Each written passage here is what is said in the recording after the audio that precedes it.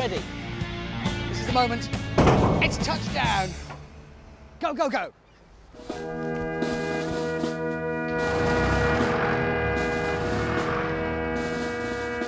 Look, it's a bit gloomy, isn't it? It's not very welcoming. Have you got anything more upbeat? Forget it, forget it, forget it. Forget it.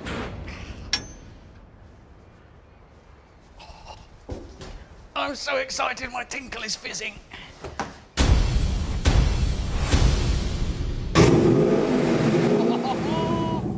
Oh, yeah.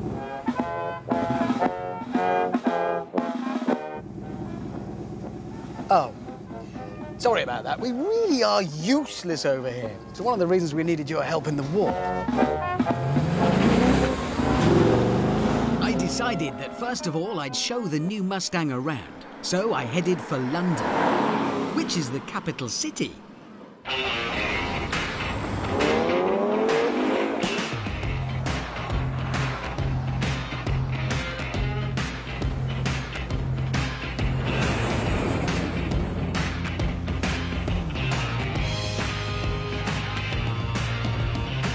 Ah, now this is Tower Bridge. Interesting, it's very, very old. But it folds completely in half, so that in the old days, the horses could go through. Now that's the Houses of Parliament, which are a series of houses in which we keep all our idiots. That clock thing, that's Big Ben. I know it's not what you call big, but we couldn't just call it Ben. And that is the cenotaph, where we remember those who died fighting for us. Slowing down a bit here. Show some respect. No idea what that is. Wasn't here this morning. I know that's a cyclist. You want to be careful of those small but very angry creatures. That's the army. They're the ones who shot at your White House. Sorry about that. Having seen all of the sights, we headed out of town. So I could do this. There it is. That is the soundtrack that Britain has been missing for 51 years. Real American V8 muscle. We just don't make cars like this on our side of the pond. All that lazy but determined torque. Squeeze the throttle in any gear at any speed. And there's an inevitability to the way it moves off. It's like arm wrestling a solar system. You're gonna lose.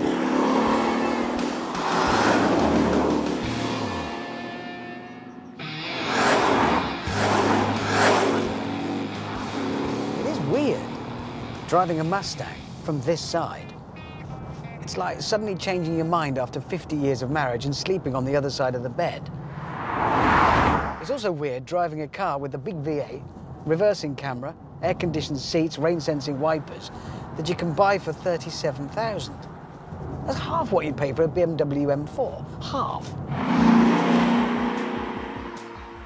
Once we were in the countryside proper, I continued my sightseeing tour. Look, I've drawn your badge on a hill.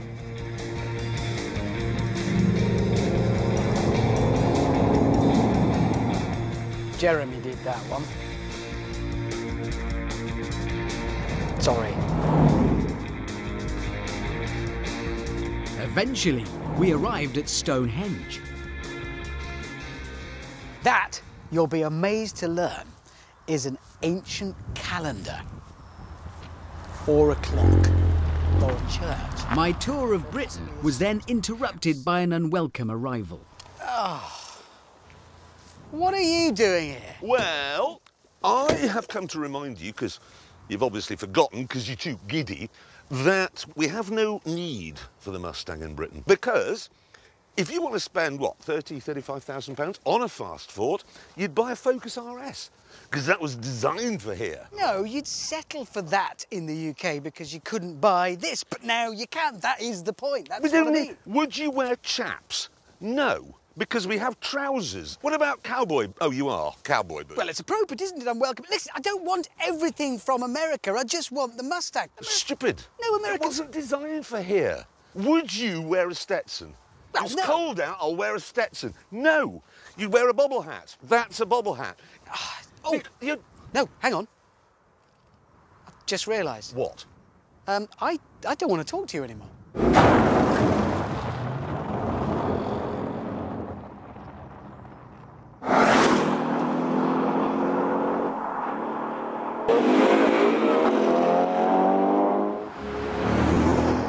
I'm sorry, this is my film, my tour of England, and I didn't want him spoiling it. This thing's bloody awesome. Listen to that bellow. This thing squats on its haunches. This is what it's built to do. Every crackle, pop and bang is just connected to every synapse and sinew in me. Oh, no.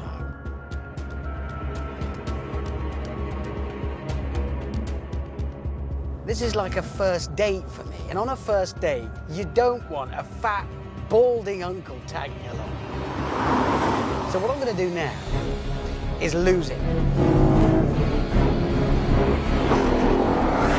It's hammer time, shock and awe.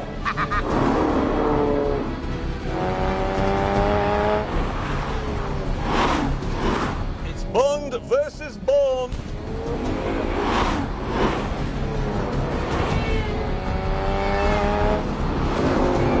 He's got 5 litres, I've only got 2.3. Is he going twice as fast? No, he is not.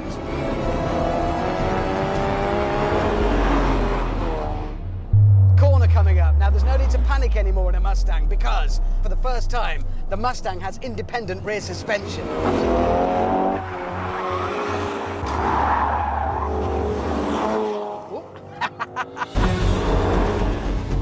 The cornering speeds this thing can achieve beggar belief.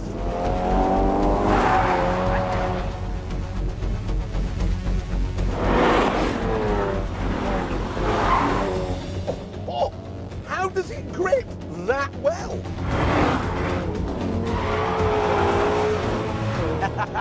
I'm in a car chase in a Mustang. I am Steve McQueen.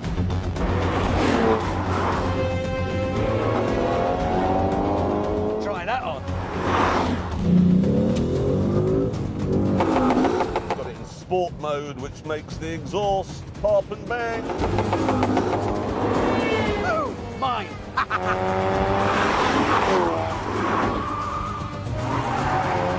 Oh my God! Flat out, yep. It still grips. What is the point of traction control on this thing? Like putting a nymphomania control on a nun.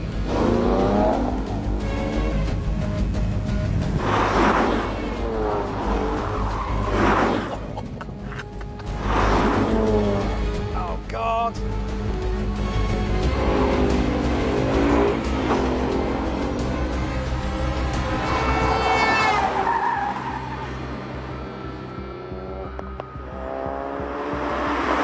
Where's he gone? How did he do that? How did he get away from me in something from the 18th century? Especially when I'm driving what is basically a turbocharged barnacle.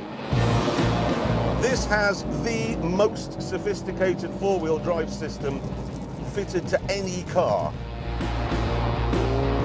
Not even a Nissan GTR could live with this. The Mustang, well, that's for cruising down the Pacific Coast Highway, listening to Don Henley. This is for storming up the Stelvio Pass, listening to The Clash.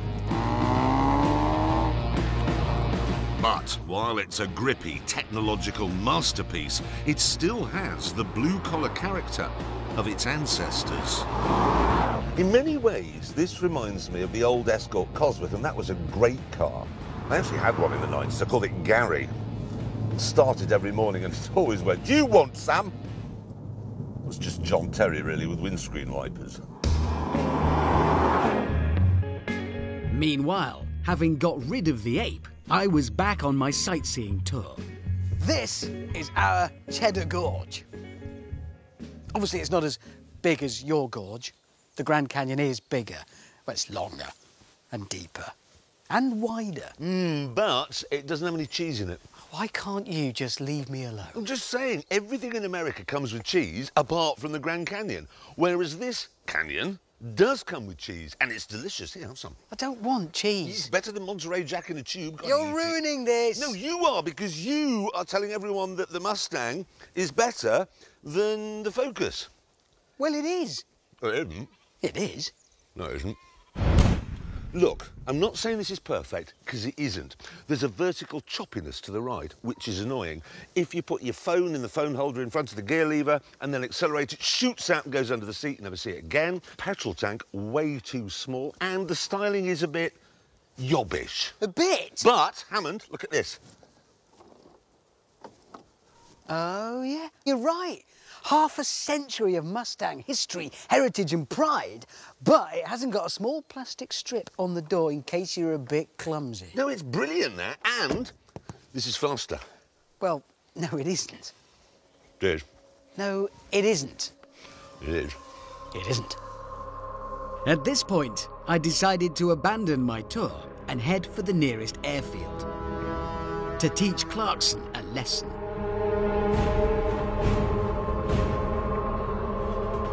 Right. I've got 410 horsepower, that's 100 more than him, but there's something else on here that's missing on his Focus, and it's this, line lock. So engage it, press OK to initialize, initializing complete, firmly apply and hold brake to engage, engage, press OK to begin. What that's doing is locking the front brakes, so I can warm up my tyres. That is an ideal feature for people who wake up in the morning and think, do you know, I've got too much tread on my tyres.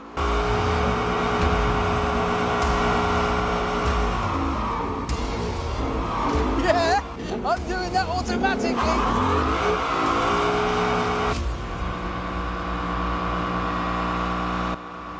What a moron. With my tyres warmed up, I took my place on the start line. Right, race mode, launch control, overboost facility on the turbocharger, four-wheel drive, and a man with lightning reactions at the wheel. This car is going to boing off the line like a spring lamb. Launch control, first gear, and we're ready to go.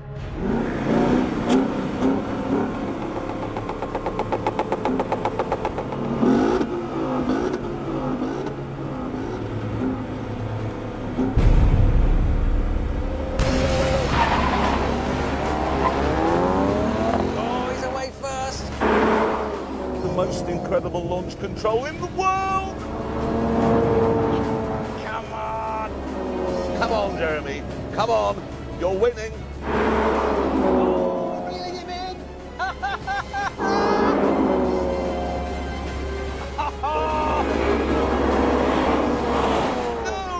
No, that's simply impossible. Now, bless it for trying.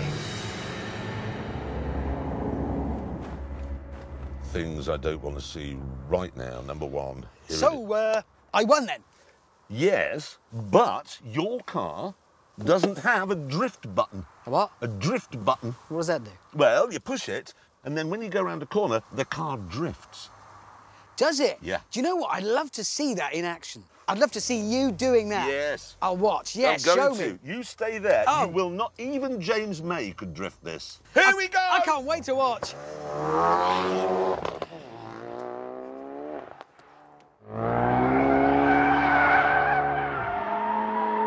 Check it out, ladies and gentlemen. Check it out.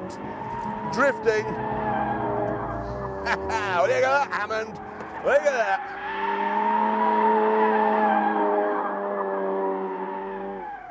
Hammond? Hammond? Hammond!